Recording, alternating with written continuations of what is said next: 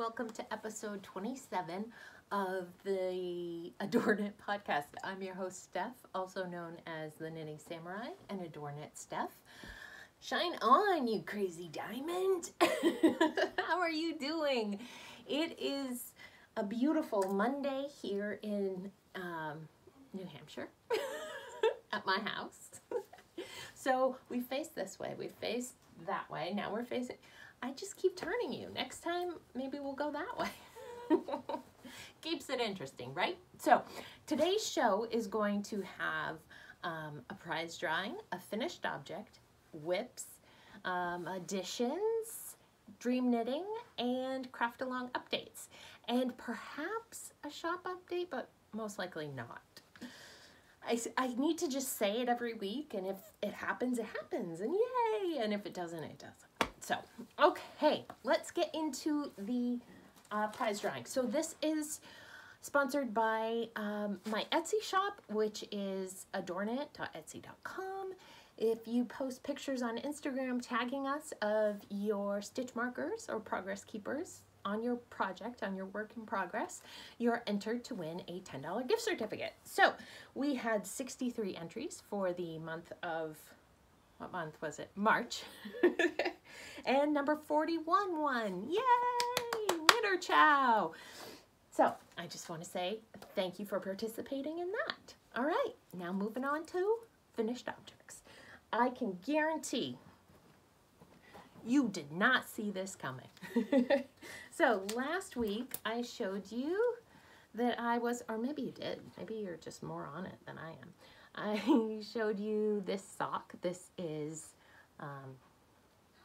Yarn World. Sorry, the guys are home and talking and I can hear Tristan, so it's life now. Antarctic is the yarn base from World of Yarn. Very inexpensive yarn. I think I want to say it was $13, $14 a skein. It's definitely a workhorse yarn, similar to a Croy. I knit this on size 0, so my fabric's pretty dense. I did my standard Wendy Johnson heel that I like to put on everything, and then I decided to make them shorties. So that was sock number 2, was finished off last week. What? Yeah. So happy to have these done. I've already worn them. Shh, don't tell the viewers. But yes, I have already worn them, and they're great. They're great for summer and spring.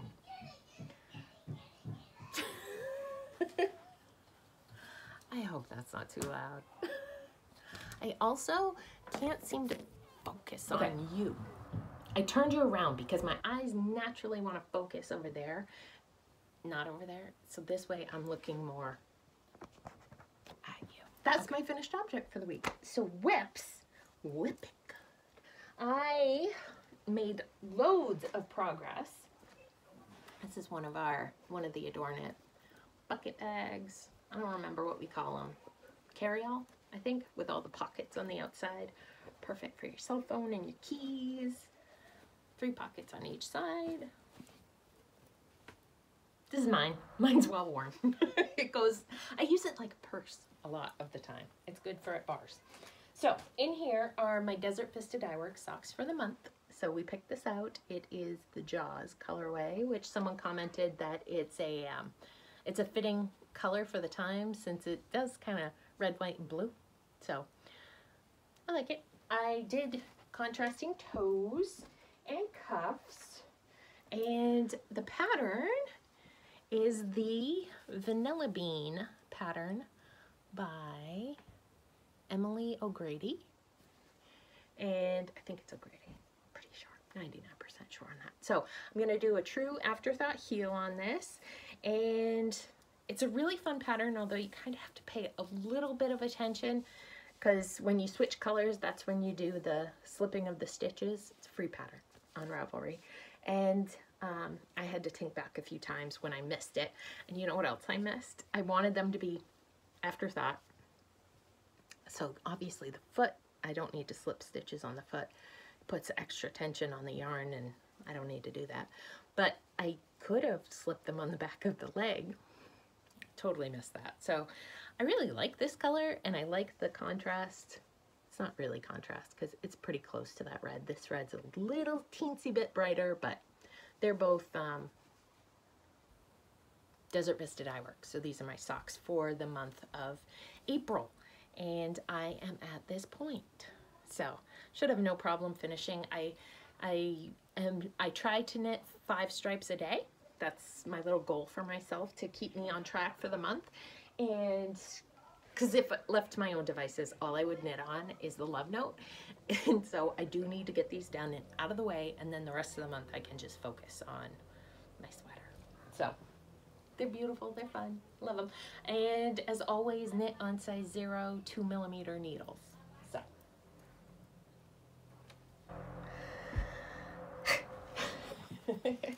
All right, the next work in progress I have to share with you is the In Light of Luna Cowl by Crazy Sock Lady. So this had been dream knitting and it's on the needles, and here it goes. So I made that much progress since last time. So this is the back of my work. Look how good that looks. Look how clean. I am just dropping one yarn and picking up the other. No twisting. I've twisted yarns for 10 years or something and always had the back be the back because it had a jag in it, and this is just, it's awesome. Drop it and go. Drop it and go. So love it. Love the pattern so far. I did flip the waves, so the pattern would have the waves going the same direction, you see, but I wanted the green to be different. I just wanted it to be a little different. I love the phases of the moon. It's great. I am into the ribbing. I am about 1 inch from being done and casting off. So I want to give it a good block, stretch it pretty well, because Kay's version is very drapey on her, and I want to make sure mine is too. And those floats are nice and loose, so I should be able to get quite a bit, because for a cowl like this, the point is not the length of it, it's more the width. So, but I think it's really pretty. Does it remind you a little bit of like those ancient Greek paintings on vases and stuff? It didn't. The pattern doesn't remind me of that, but my knitting of it does. My color combo. I don't know why, but the yarn is Knit Picks Stroll. No, Glimmer. Glimmer like on Shira. New episodes coming in May. But yeah, and I'm knitting on size, do we know? We don't know. It's a surprise. I don't know, 3s, 4s, something like that. So it's very nice, and it's riding in one of my fat squirrel bags.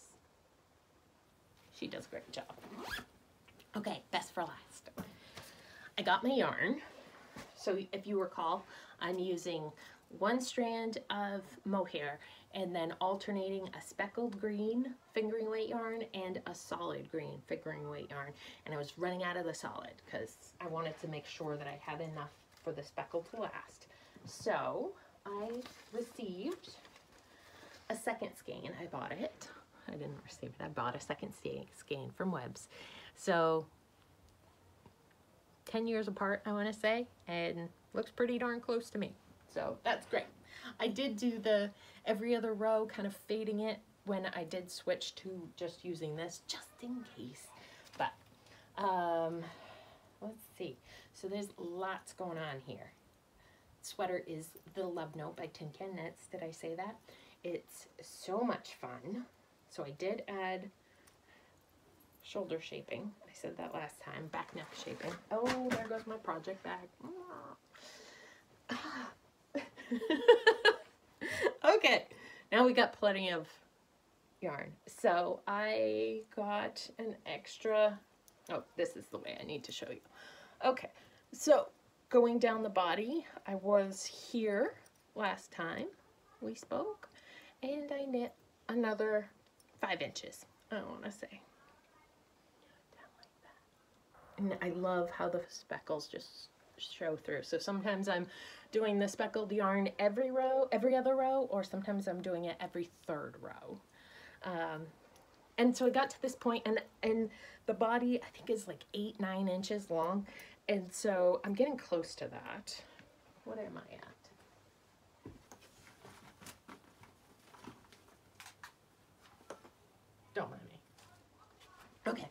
So I'm at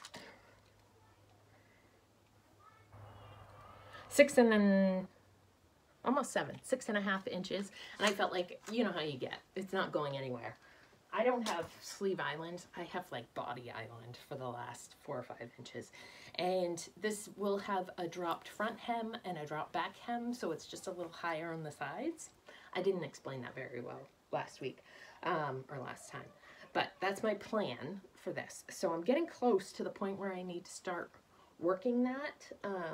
But I wanted to get the sleeves going and make sure that they were gonna fit. Here, we'll do a little try on. So I altered all these strings. It doesn't bother me when I'm knitting. I'm fine with it, but so I did alter the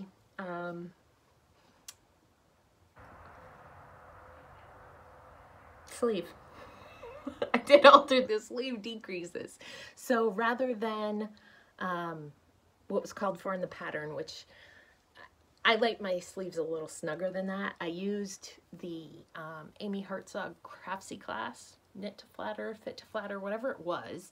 I took that class, I want to say 5-6 years ago, and I rarely knit a sweater without referencing what I learned in that class. So I took her method of calculating what your arm decreases should be based on your gauge and the length of your sleeve that you want, you know, so I figured out what I wanted the bottom circumference to be, what my gauge was, and then worked backwards to the number of decreases. So I figured I needed to decrease every 4th round. Yes, every 4th round. So it does fit nice and snug. It's not too tight. There's plenty of room, but I'm also not wasting yarn on a big sleeve, which is part of the reason why I like sleeves fitted, to be honest. So when I'm done with this sleeve, I'll pop over, do the other sleeve, do the collar, and then whatever's left goes into the bottom. That's the plan. And I might even weigh it and break it into halves, just so that I know I have the same amount of the speckle and the solid for both sides, because I can just see myself running out of the speckle and then the sweater being solid in the bottom third. It would be weird. So I don't want that to happen. Oh my God, Tristan is jumping up and down yelling. Children. So there it is.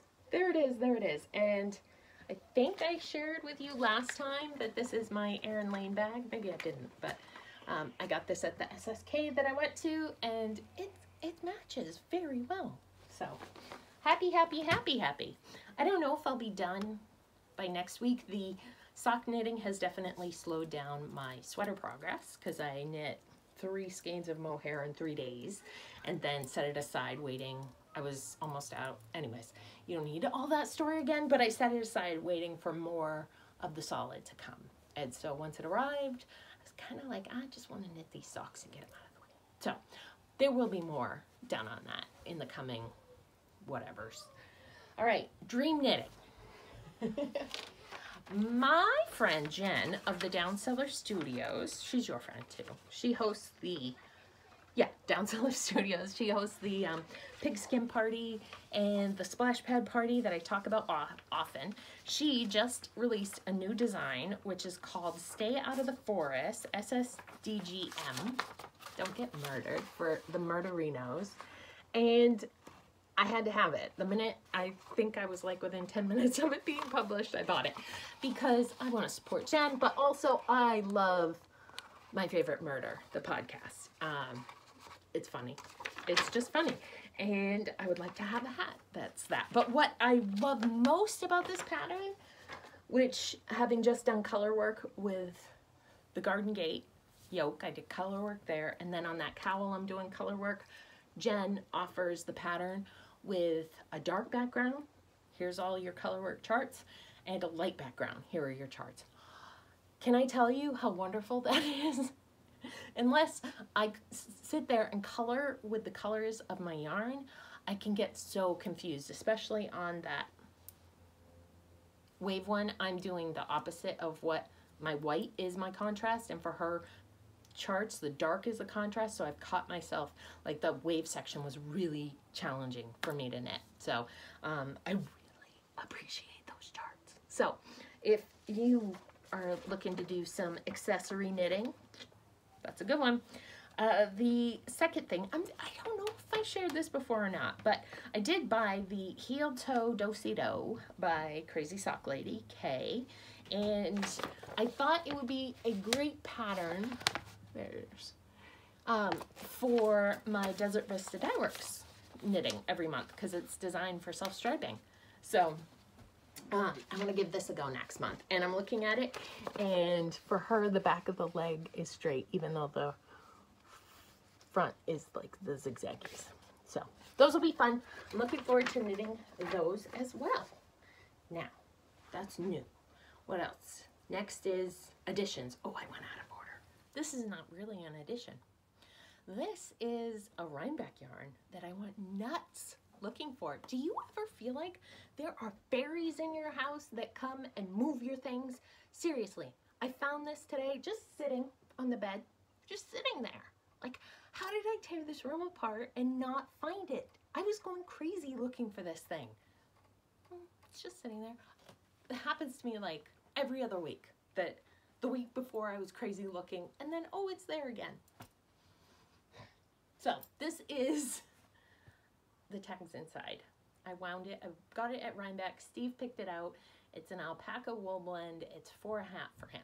So now that I have found it, I can knit some sort of textured hat for him out of this, because that was the color he wanted. So there's that. The other thing, I pre-opened but didn't look, you know. So Loopy U was doing, I think it was like a 1 day.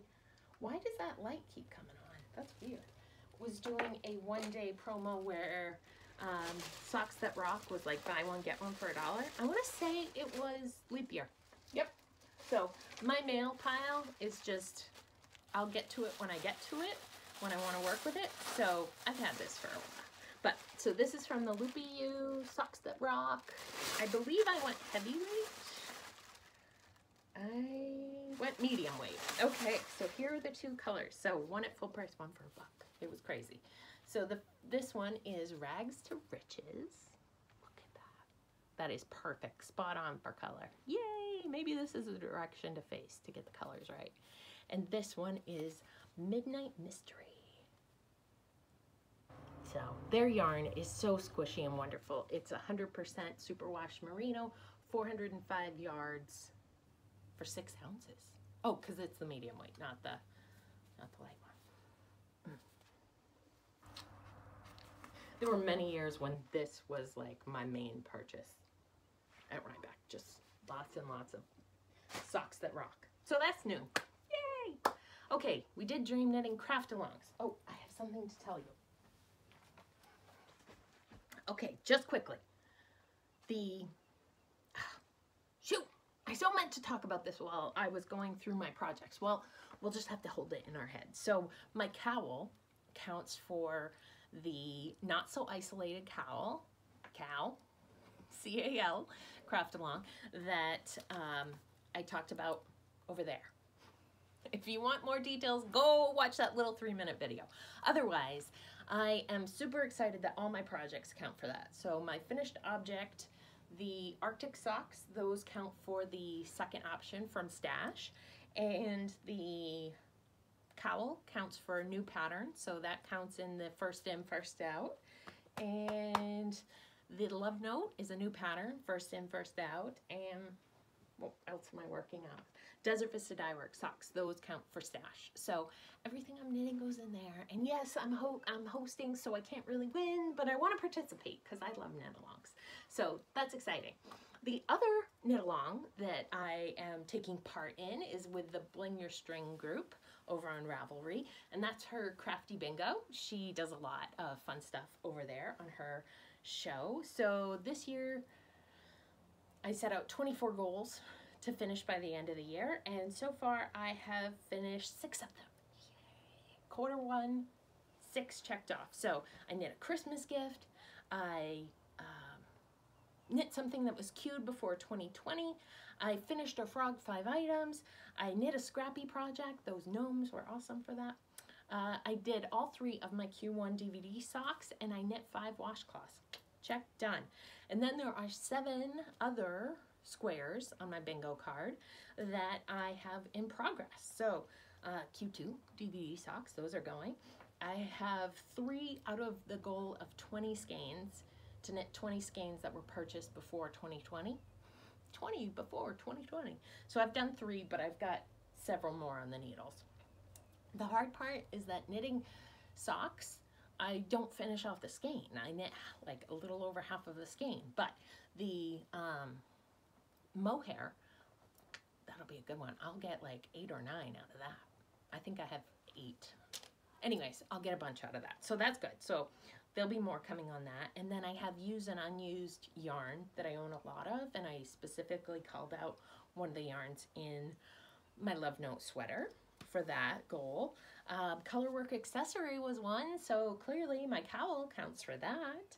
And 25 hexes is for the Afghan is one of mine. I knit 21 and I haven't knit any more, so I will knit more, but that's on the go. And then I have knit 3 of 10 hats for the year. So that's my bingo progress. I gotta knit 7 more hats. Easy peasy, lemon squeezy. So that's it for knitting content. Not a lot going on here. I hope there's not a lot going on with you, that life's pretty quiet. We had the strangest Easter ever. My parents came over and we did the little egg hunt in the yard, and I think we all had to remind each other a dozen times each, like stay 6 feet away. It was so hard, but it was super nice to see them, and I miss them a lot. So, yeah. But I would feel horrible if we got corona and I gave it to my dad. Like, I can't do that. So, and that's what I keep telling myself. Keeping the older generation safe by staying inside and staying away. So that's what we're doing. Yesterday, the boys and I went for a ride down Route 1 in New Hampshire along the coast. I think it's 1A, whatever. It's a very scenic drive. Roland took some footage, so I might include it.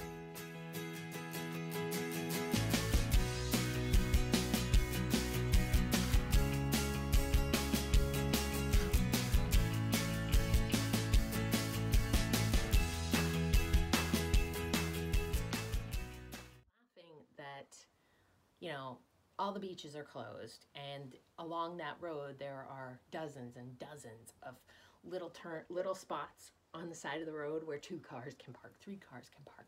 And then you walk down to the beaches because it's just coast all along there. And there were cones and barriers and police cars everywhere. Like, we counted 11 police cars in an hour-and-a-half ride.